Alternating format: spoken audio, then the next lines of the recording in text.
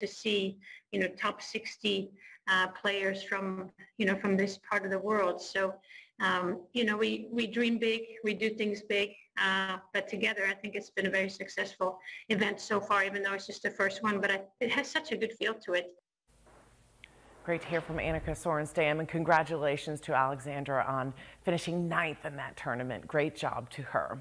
Liberty Foundation raised $600,000 in donations, making it the largest donation in the history of the organization. And it's all going to benefit organizations in need in Puerto Rico and right here in the U.S. Virgin Islands. Our USVI News correspondent Frances Felix has the story. After a challenging year, Liberty Foundation raised $600,000 for 27 foundations from Puerto Rico and the Virgin Islands, impacting lives of adults and children.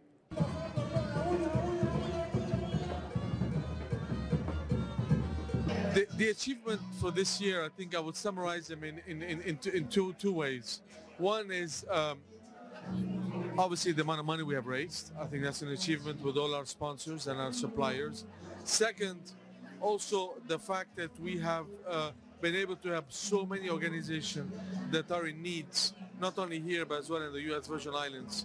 So I would put those two as our achievement, and it's quite a challenging year, as you can imagine, with the pandemic, but we did it. We broke a record.